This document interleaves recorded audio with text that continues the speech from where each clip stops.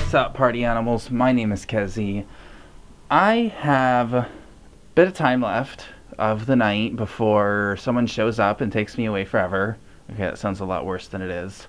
One of the things that I feel like is important to know when doing any kind of like, especially computer-based music production, but it really goes for like any kind of music production, and that is layering synths. You're not likely to get one synthesizer that completely blows you out of the water and sounds amazing from the first key you press. So you usually want to start with a few smaller synthesizers and then kind of work your way up, adding new synthesizers as it goes.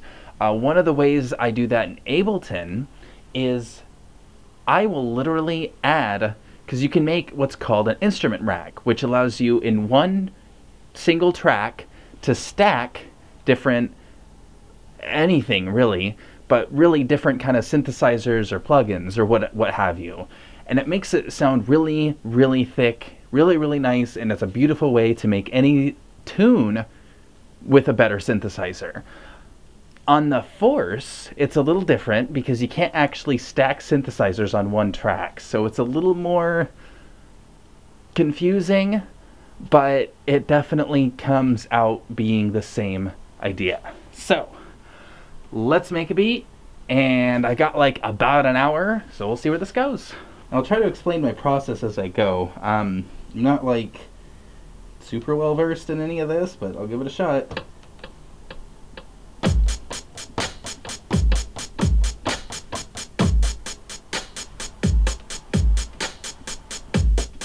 And we'll add a bass line.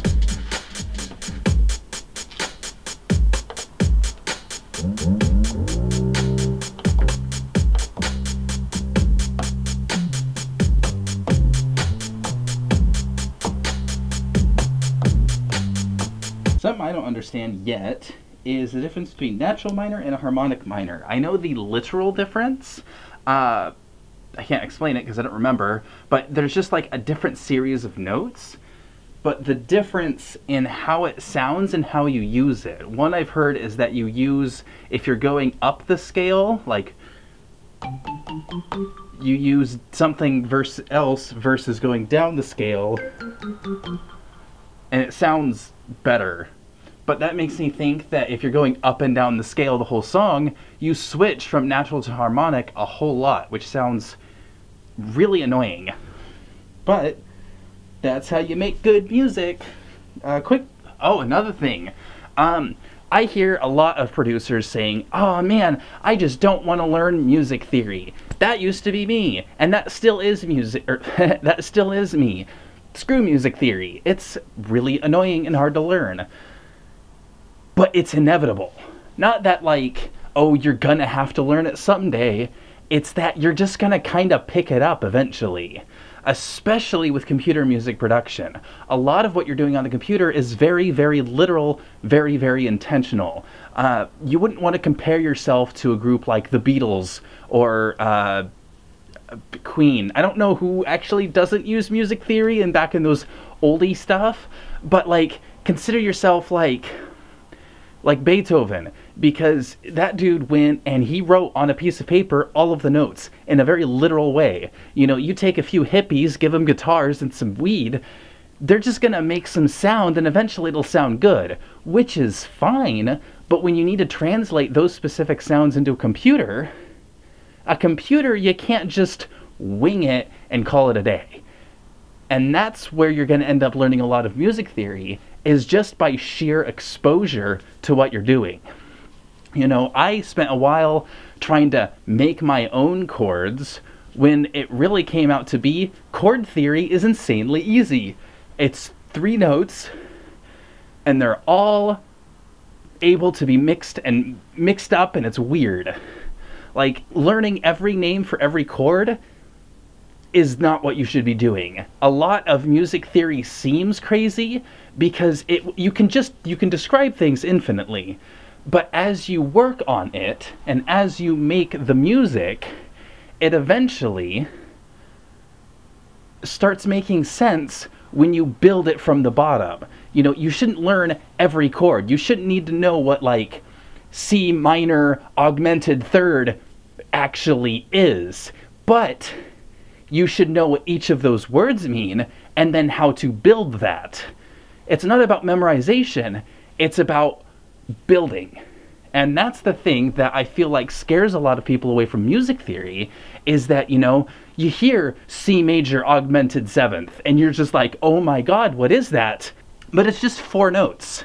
And it's just, I'm gonna make a video about how chord theory works, just a really, really basic rundown, probably copying a bunch of crap I learned from Andrew Huang, because that dude, oof, that dude can teach a frickin' class. Not sure I'm going with this. More beat making.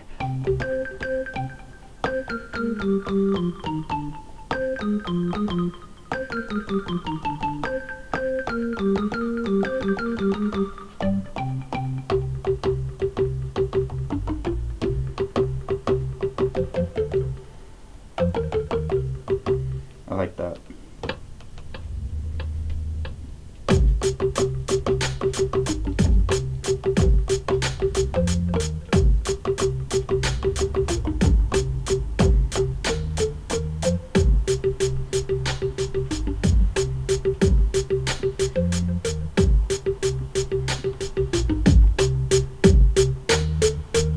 Cool. Now what we'll do is we'll go ahead and duplicate.